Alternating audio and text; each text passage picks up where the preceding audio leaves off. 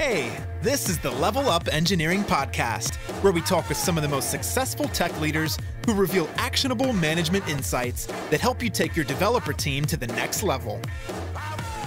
This episode was brought to you by Coding Sands, a software development agency building web applications with Angular and Node.js. Check them out at codingsands.com. Carolina Toth here. Welcome to the Level Up Engineering Podcast. My guest today is the author of 4.2 books, 3 of which he has also published, and an accomplished tech leader, having helped many teams, including Pinterest and Slack, grow into the companies that they are today. So he has a blog and a podcast and built an engaged online community under the side, under the pen name of Rands. Welcome, Lopp.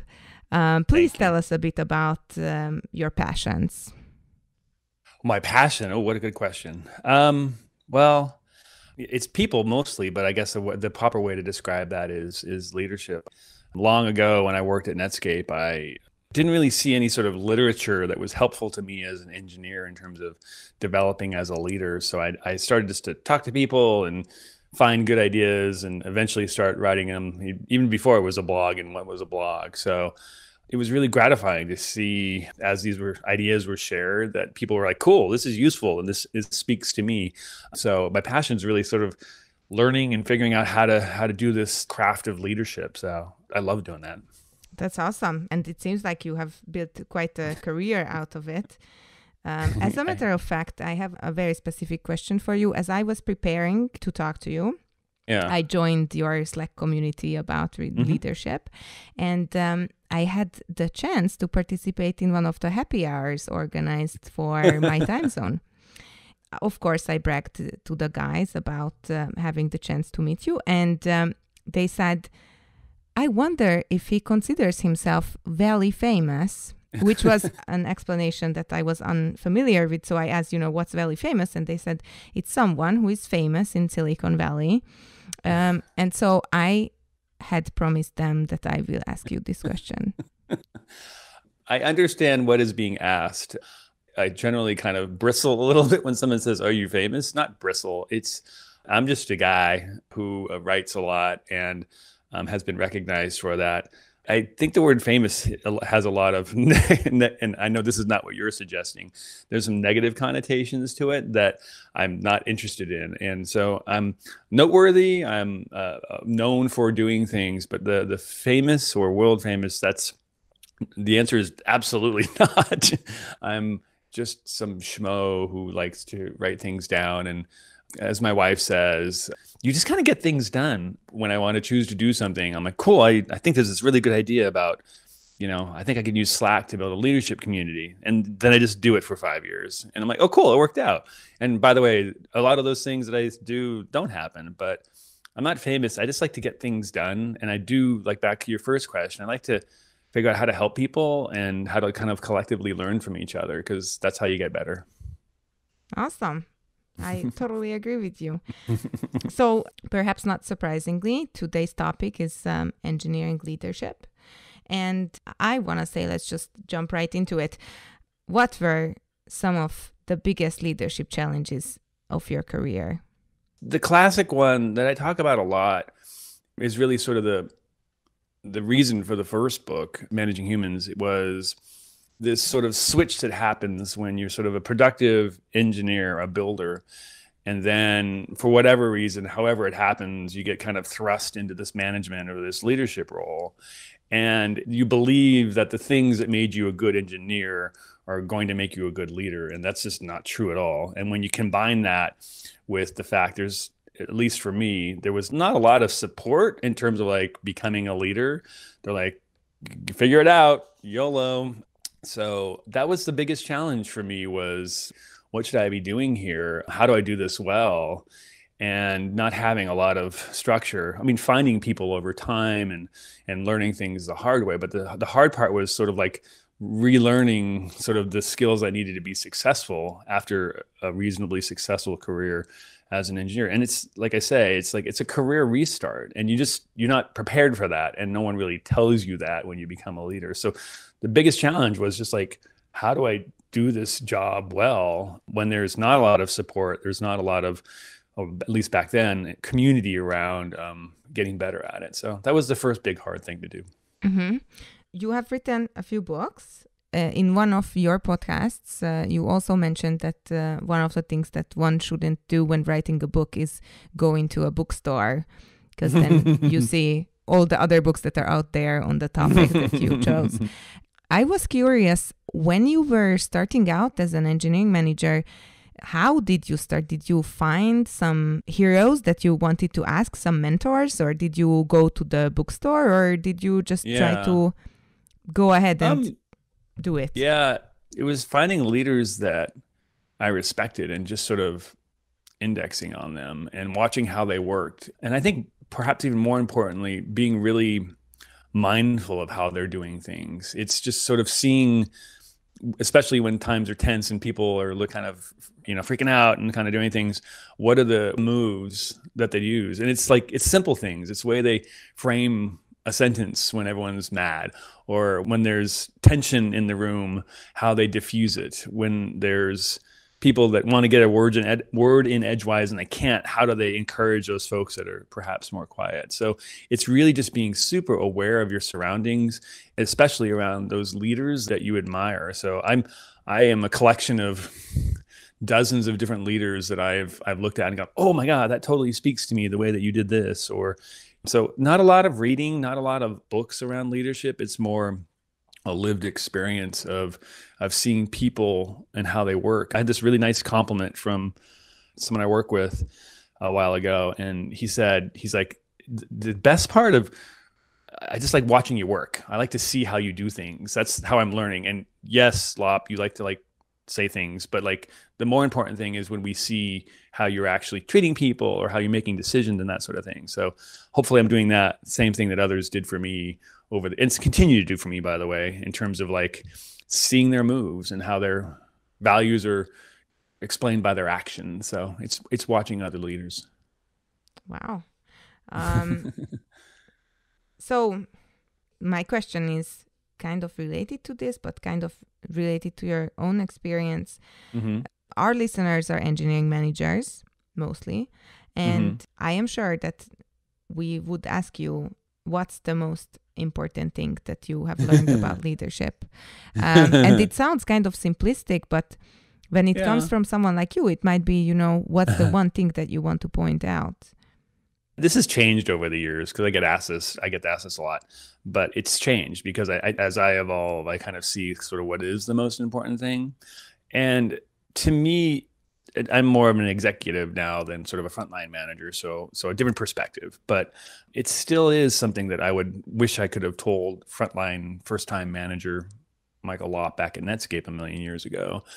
But it really is about that ability to delegate, which is hard. Delegation, this task that has been, this big task that's been given to you, taking that and giving it to someone else on your team, you not doing the actual work, you giving it, maybe chunking it up into different tasks and then giving it to other folks. It's a fundamentally hard thing, especially for engineers to do, because we like building things. We like banging on the keyboards and creating things. And now what you're telling me is that I have to do this thing, but I don't get to do any of the work. And by the way, there's tons of work, but the perceived work of banging on the keyboards or doing the testing or doing the performance, whatever it is. So that ability to kind of give up your Legos, give them to other people and let them do the work, which sounds like I'm giving away all my things. There's plenty for me to do every single day, but my job isn't the work. My job is to build a group of talented humans who we can scale and get all the work done in lots of interesting ways while growing them, while having a successful business. So, but that's the thing. I see it a lot in new managers. Usually when the sky falls, their reaction is, well, I'll code and help. And it's no, it's literally the opposite of what you should be doing now. You should be 100% not coding. You should be figuring out how to empower others or teach others or coach others to get through whatever this crisis is. And when I see it, it's one of my tests for future directors, sort of managers of managers, is have I seen them with my eyeballs do something, a huge project where they didn't do anything, actually like the coding piece or like that. They literally help the team get the thing done. So that's the biggest one. That delegation piece is really a powerful lesson for all of us to think about, because it's about influencing others, guiding others, coaching others to get the work done as opposed to doing it yourself. So is it like a shift in your values when you say, you know, like the work is that you do is also work. It's just not the same as banging on the values laptop. It's a good word. It is. There's something about values, but it's also just sort of, it's understanding that the act of delegating is actually work. Like your value of that you have in yourself as an engineer is like, did I write the code? Did I finish the feature? Did I close the bugs? Whatever it is.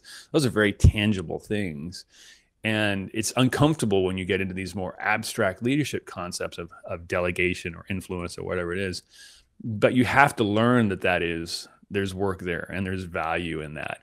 And that's one of the hardest parts of these, when you're managing humans, is that you've got this, like, end of the day, you're like, what did I do today? I had 8 meetings, but like, what did I actually produce? And here's the thing. You did a ton. You helped the team understand a thing. You made a decision about X. You did all these things. Like, it really did. You don't have a bug that you can look at and see that you closed, or a piece of code that you checked in, but that all still happened. And you have to sort of convince yourself that you don't have to convince you. You have to learn that is valuable work. So if it comes to that, how do we know that we are a good leader? If you know, like, you know, one behavior is being a good delegator, if that's a word. But when we see people, we know, you know, we like someone who is a good leader, we trust in them, whatever it may be.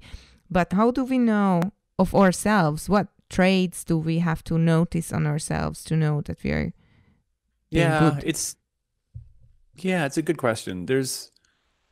It's sort of situational, right? There's different situations that require different kinds of leaders. There's a situation where you really do want someone who's just a dictator and kind of just driving us forward.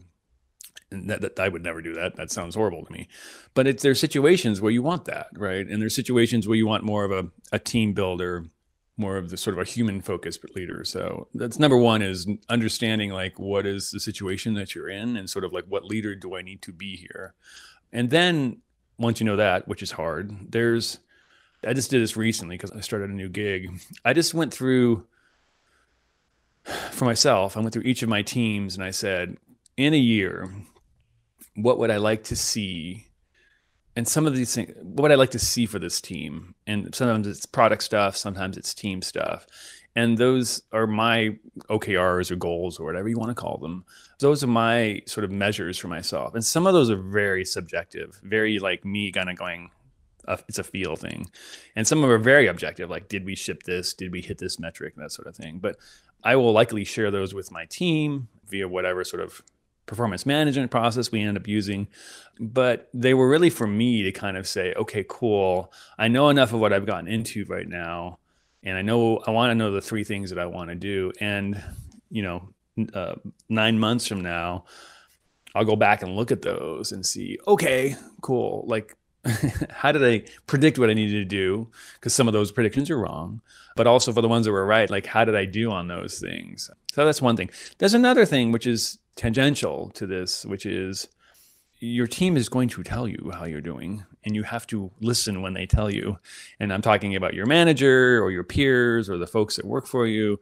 Like, they're telling you all the time, believe it or not. And sometimes it's recency bias, and sometimes it's sort of like people are mad because of this one thing.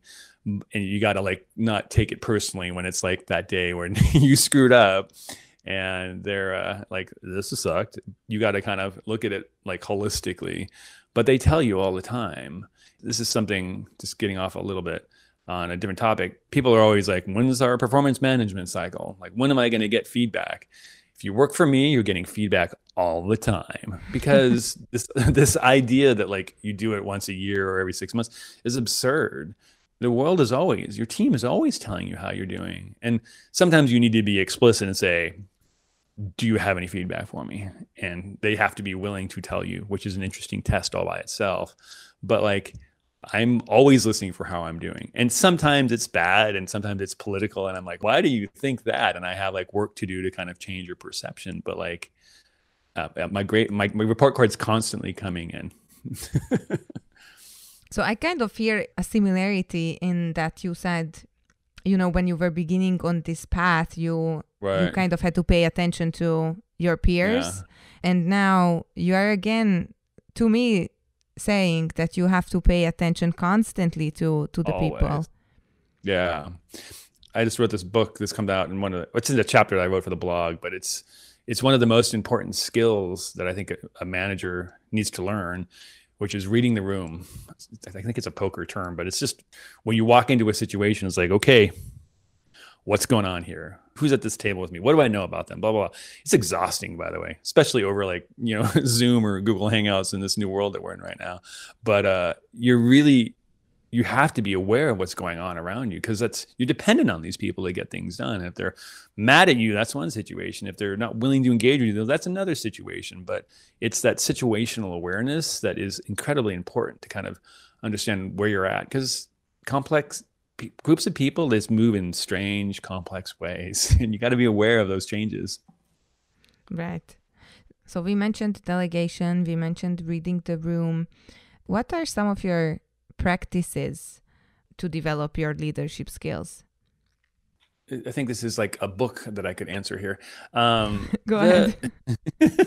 Well, there literally is a book. That's a new book that's coming out. It's sort of like these small things that I'm doing every day. But I think I want to kind of synthesize that a little bit. To me, I'm always kind of working on something. I've always got a habit or a thing that I am improving. It's just this idea that like you're fully formed as a leader is not true ever. It's just like you're never fully formed as a human. So one of my practices, I'm always kind of like, cool, I'm kind of bad at this. And I want to get in a habit of like fixing this thing about me, whether that's how I communicate or how I keep track of things or whatever it is. And right now it's back to one I've done 10 times, which is sort of task management. I'm back on this. I've been on it 10 times before this, but I'm in a new org and a new sort of culture. So there's so many things to do that my current task management system isn't sufficient. It needs to scale. So I'm like, okay, how am I going to do that? So I'm working on that.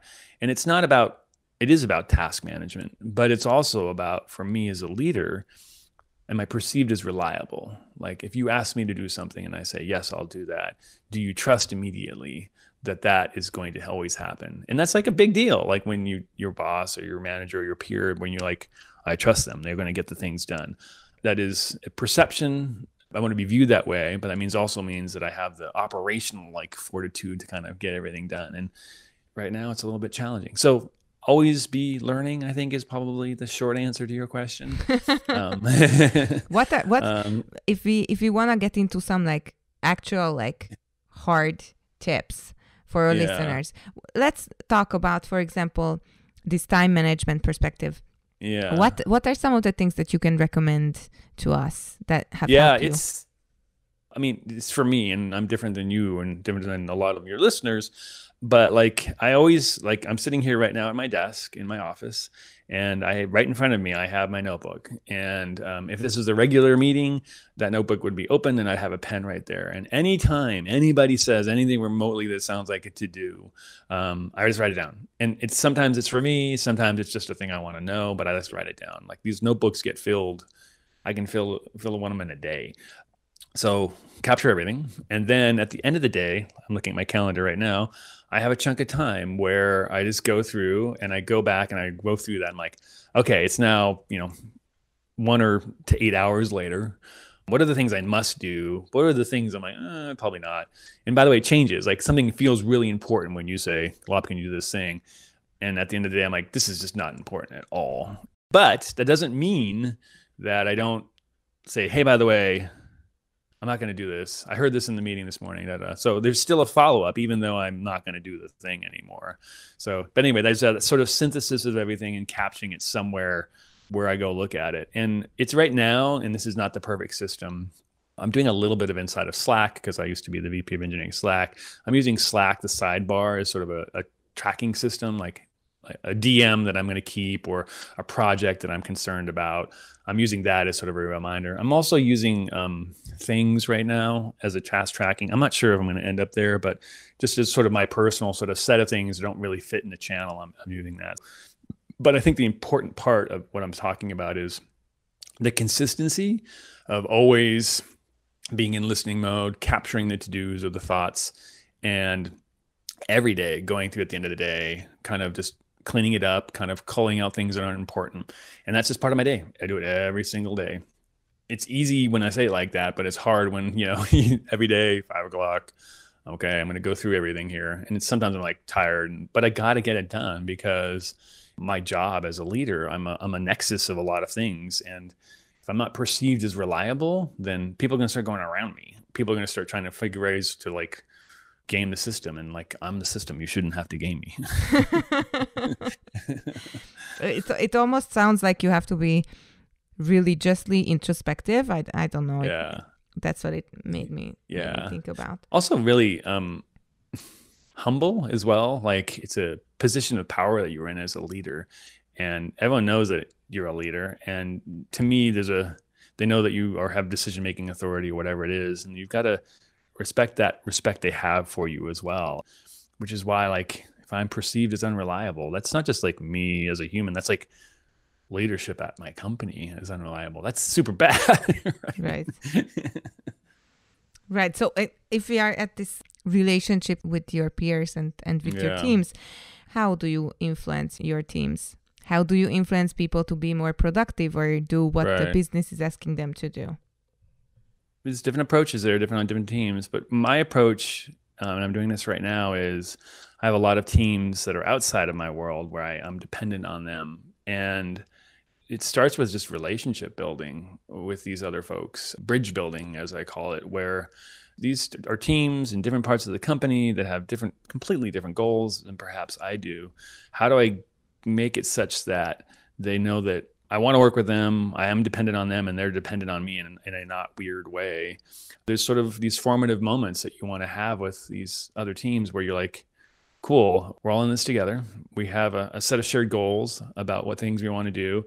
Even though we perhaps are not on the same team, we are on the same team. We're all in this together. So how do you build that relationship with different teams when they have perhaps different values or different cultures? Because I work at a big company now. So it's a lot of bridge building that I'm doing, because when push comes to shove and there's like a hard thing to do and I need something out of a team and I have a hard ask for them, which is not necessarily something they have on their schedule or something what are they going to do when I come in and say, hey, so-and-so, can you help me with this thing here? They're going to be like, okay, how do I value this person and the team that he works with? It's like, it's important to me, and not in a weird way, but important. This team is important to me. So I'm going to figure out how to get this thing done relative to all the other things I have to do. It's a value judgment that they're making. And even if the answer is no, like they're going to say, Lopp, sorry, we thought about it all this way. And it's no, we can't do this. I can tell in the no that there's respect there, that they're like, they thought about it and they did their best, right? So to me, this act of influencing starts with just really sort of building credible professional relationships with all those folks around you. And it sounds easy when I say it like that. It's not. You got to do it a lot. You got to do a lot. Different humans need sort of to see different things to kind of build trust, and it takes time. So I don't know. Did that answer your question? Kind of. Are your teams always allowed to say no to you in any situation? Yes, absolutely. Right. It's a powerful thing. There's this moment, I keep on talking about this story, but I'll say it again.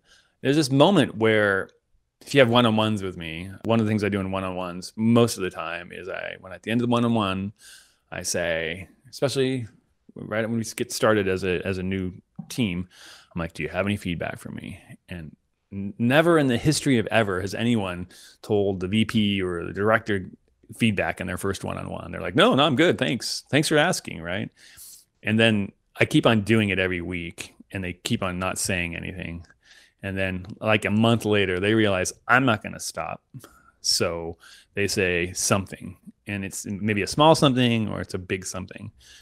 But it's like, to me, whatever it is, it doesn't matter. It's the fact that they chose to do it and they felt safe and they trusted me enough to say, hey, Lopp, you screwed up this thing. And I'm like, great. That's awesome. Thank you.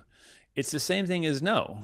When someone says, I say, hey, well, blah, blah, blah really wants to do this. I think it's important. Here's why. And they're like, no. And I'm like, cool. Awesome. Tell me why. And they're like, blah, blah, blah. I'm like, that makes complete sense. I retract my request. Or I go, well, that totally is unreasonable. Here's why. And we have a debate. And then suddenly the no sometimes turns to yes. But to me, it's just good communication when someone says no. If they're just being a jerk and just saying no because they don't like me, then that's a whole other situation that I have failed as a leader to build a rapport where we can have good communication. But no is really good news, right? No is like signal, truth coming to you from someone who probably has more data than you about whatever the situation is. So it's kind of a joy. I mean, it's sometimes a drag when you're like, oh my God, we got to do this thing and no one wants to do it. And they're all saying no. Okay. Why are they all saying no? Like, do they know something and we don't? The people that are asking for this thing? Like when people say no to me, I'm like, great, cool. We are now communicating as regular old humans. All right. So now that we've kind of went into this direction, yeah. What are some of the mistakes that you have seen in leadership? Mm-hmm.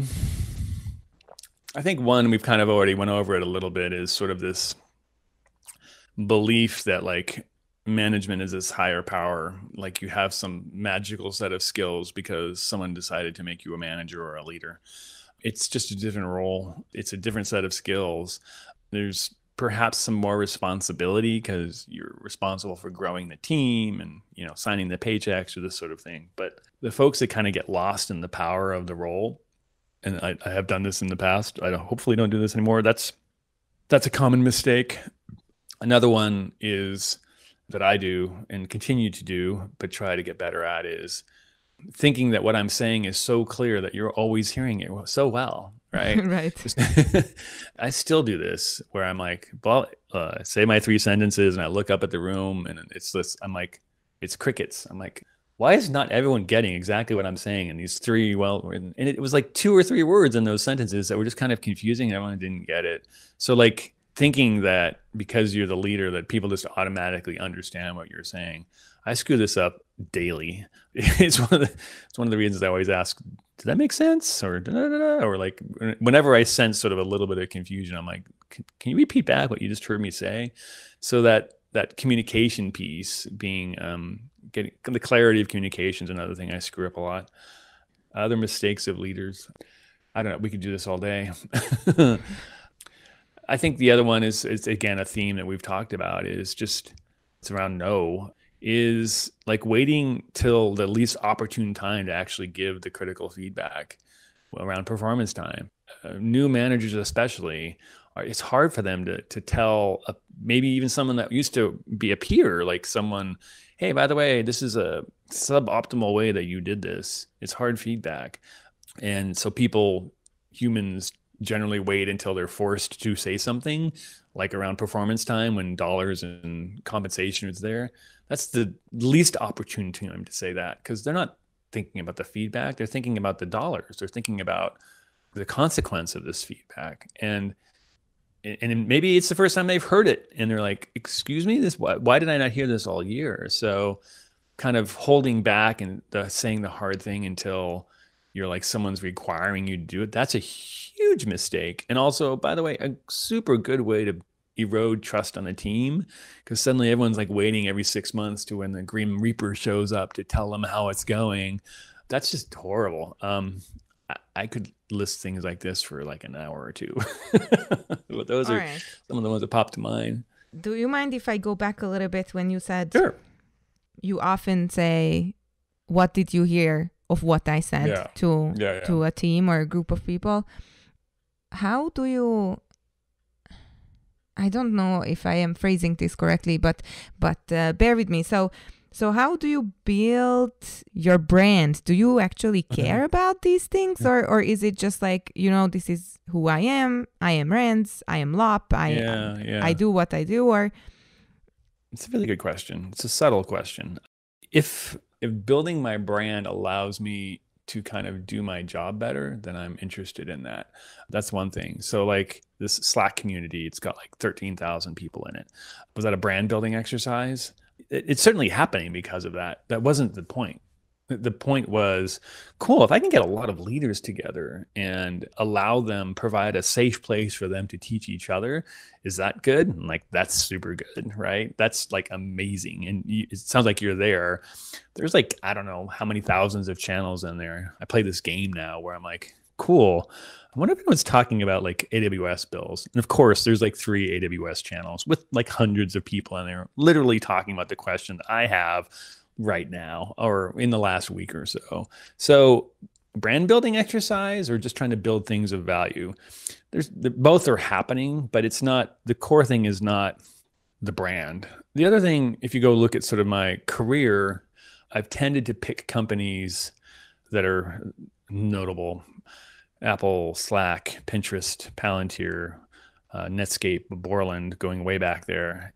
And brand, is he picking brand name companies? Maybe, but that's not how I viewed it at the time.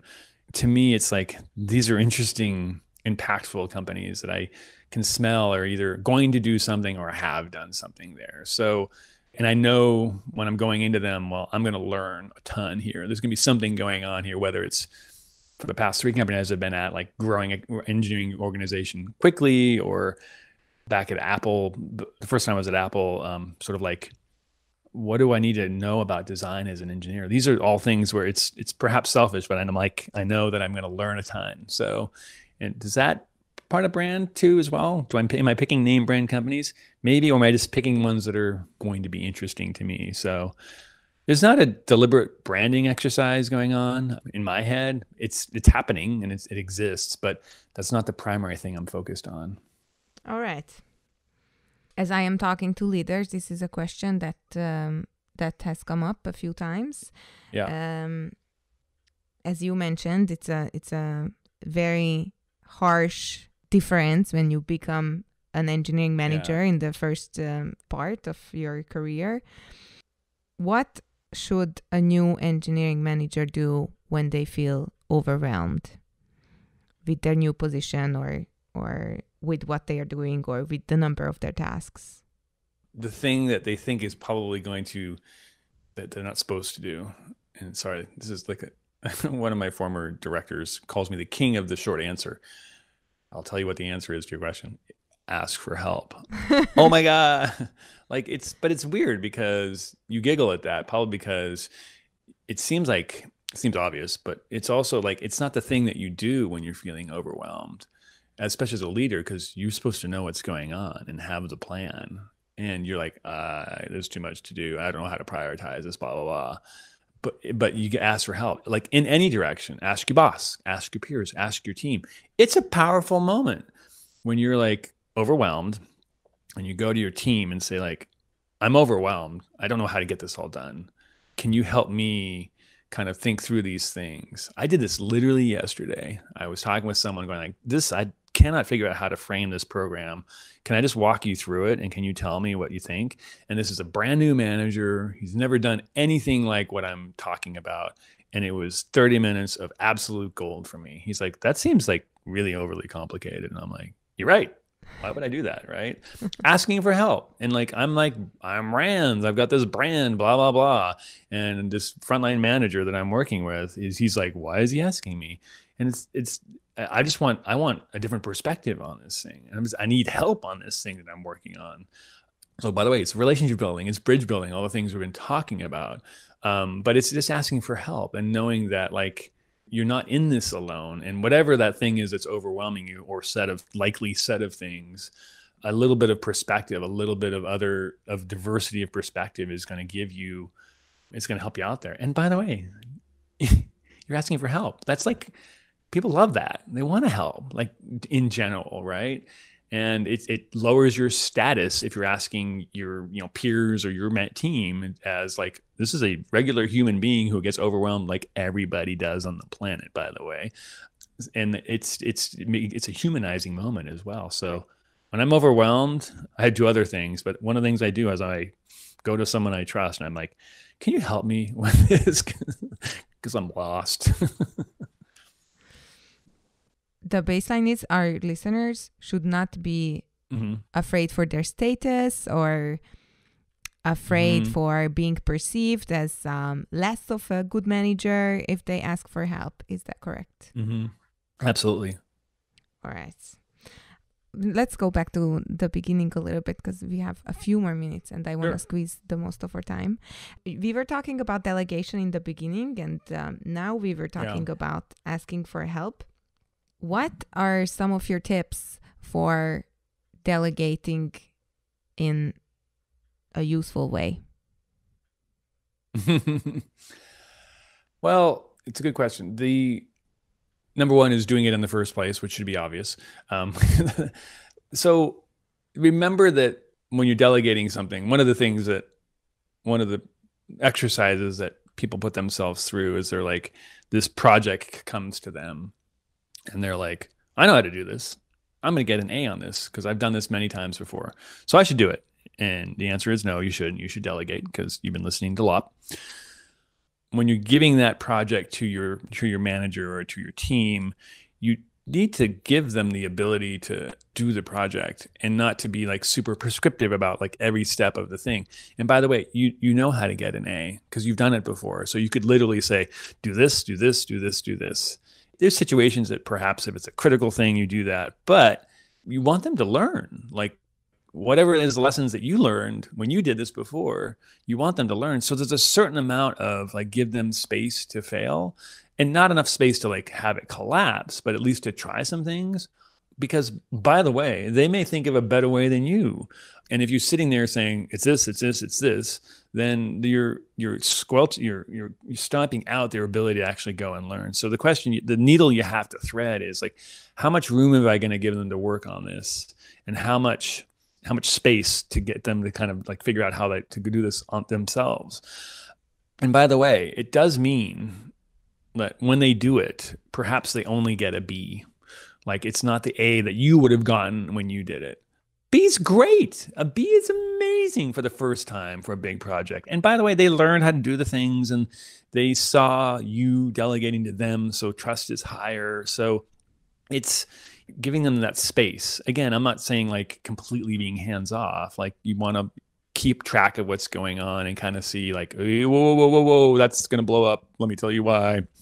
So you got to figure out how to kind of like give them space to do it, allow them to be successful, but also most importantly, let them learn as they're going through this. I mean, you could tell them everything, but if you're anything like me, you tell me this is how it's going to go. I kind of believe you. When I fail and I go, oh, geez, that screwed up, and you were right, I believe you a lot more. Not that you have to fail to learn, obviously. You can learn by being successful too. But you got to go through that sort of critical like learning cycle. And that means not just reading from a script that your boss gave you. Awesome. We have covered a lot of things. And I think there is some good hard tips there that we can put to use like tomorrow. Excellent. Is there anything important regarding leadership that we have not covered and you feel like you have to share with the world? I think the last thing I'll say is, and you said it a little earlier, there's a self-awareness thing that you have to be as a leader. You have to know what you're good at and where you need to grow. And doesn't matter who you are as a leader, there's definitely places where you have strengths and definitely places you have weaknesses. And we don't like to talk about the weaknesses because they're weaknesses and you're sort of embarrassed that you're not as good as at this thing than you are at these other things. But when I'm doing interviews, I'm looking for that self-awareness. Do you have that ability? Because no one's perfect, like on the planet at all. And if you have that ability to know, cool, I'm great at X, but I'm not so great at B, you have an advantage over the person who's like, I'm great at X and I want to be great at B. So I'm going to work on it and I'm going to overvalue my ability there. And that's going to somehow blow up for me as I'm getting a thing done. As opposed to, I'm good at X, I'm kind of bad at B, which means I'm going to hire someone to be great at B, who I know is going to be awesome at it. I'm going to delegate to someone who's great at B. So there's that self-awareness piece and being truthful with yourself about who you are and what your abilities are that I think is important. There's a lot of I think, again, this is a recurring theme from our conversation. There's a lot of like, well, I'm the boss, so I must be right. What I'm saying is the law. God, this is horrible. Every sentence I say is awful, but it's not at all. You're in this empowering job to like level up others, to do things at scale and to learn together. So self-awareness, I think, is probably the other thing I'd throw out there. And just to pick your mind about this, do you think that people should first of all work on their greatest, or what they perceive as their greatest weaknesses? Or do you think it's more beneficial to work on things that you're already good at or talented at, and just work with your strengths? It's a good question. I think, let me restate the question. You're not like, do people tend to work on the things they're good at, or they tend to work on the things that they're bad at? Or should they? But yes. I mean, the answer is a little bit of both. Like, you should be like those things that you're, I have managers who are like great at X, but it's boring at them to do X because they're so good at it, right? They're like, I've done this before. So, but I'm like, yeah, but you're good at it. You should just do this. So you want to, you want to be invested in both. You want to be those skills that you're naturally good at. Yes. But I mean, there is an investment in those things where you need to be working, but it's both. It's a little bit of both. I had this manager at a prior gig, and we had this project that was adrift, and and I knew if she did this, that she could do it in her sleep, and it wasn't going to be like a huge like stretch for her, because I've seen her do it before, but she signed up to do it. And as soon as she did, I'm like, cool, this year-long project is now done in my head because this person is doing it. And I think she learned a lot, but at the end of the day, it was the right thing to do because we needed it. And this person was amazing at this sort of thing. So she chose her battles well. And then the next thing was perhaps a little bit more difficult, a little different shape sort of exercise. So you want to be doing a little bit of both, but it's the awareness part that's the important part. The thing that you know where you have a gap, because that's interesting to the business, but it's also interesting to you as a place where you should focus on and work. All right. Thank you. Thank you for answering that as well. Absolutely. We have talked about some of the things that you do. Where should our listeners go to follow your work? Well, I have a blog, as you mentioned at the beginning. It's called randsandrepose.com. It's been around for a couple of decades. But by far the most interesting thing to do is to go to that blog, and there's a way to join the Slack there. Just send me a mail and you can come to the Slack. If you're a leader, you can be with your 13,000 other leaders talking about this craft that we have chosen to do. So, and also I've got a couple books. I have Managing Humans, and then I have another one called Being Geek. And there's another one coming out. I'm not sure when this is going to be posted, but coming out at the end of June called Small Things Done Well. So you can buy the book too, which captures a lot of things we're talking about. Awesome. Thank you. Is there anything else at all that you would like to add? It's a pandemic right now. It's an important time to be a good leader. I don't know. No, I don't actually have anything to add. That makes sense, though. It does make sense. All right. Thank you, Lopp. Our guest today was Michael Lopp, the blogger, a software engineering manager, or executive, should I say, an accomplished author who is apparently always looking for new challenges and ways to grow. That's true. Thanks for joining us today. Thank you. I appreciate it. Dearest listeners, thanks for staying with us. I am Karolina Tóth. This is Level Up Engineering, and I hope to see you next time. Thanks for staying with Level Up Engineering. If you enjoyed this podcast, so will your friends. Share this episode on your favorite social networking platform. To stay up to date with our content, follow Level Up Engineering on Spotify, Apple Podcast, or Google Podcast. Brought to you by Coding Sans, a software development agency building web applications with Angular and Node.js. Check them out at codingsans.com.